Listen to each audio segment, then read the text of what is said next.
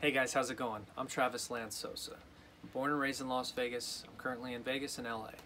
So I am a card magician, I'm an actor, but I'm also a card mechanic. The difference is, card mechanic, he does things where you think he's shuffling, but he's really doing false cuts, false shuffles, and that's a whole nother game. But let's stick to a couple basic shuffles.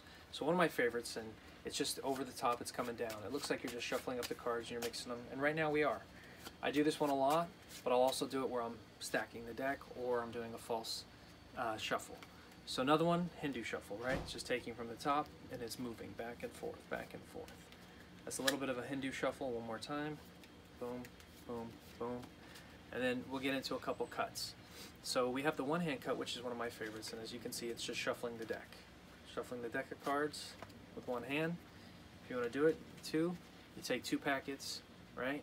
And then you cut them, you break, and boom. And one more time, back to one. So yeah, those are a couple. One of my favorites is called the table ferrule. The next video we'll do a bunch of table shuffles, but right now I just want to show you a few that are standing up. And this is what you would call a hand ferrule. So you take the cards, they interlace perfectly like so, and then what you do is you just go ahead and give them a shuffle. And as you can see, they're all mixed up.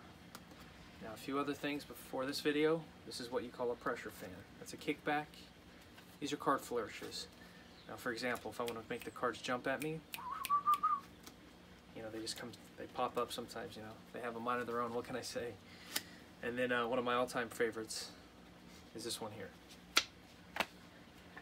And then what we'll do is we'll get into the last one, which is called springing the deck. That's it for video one.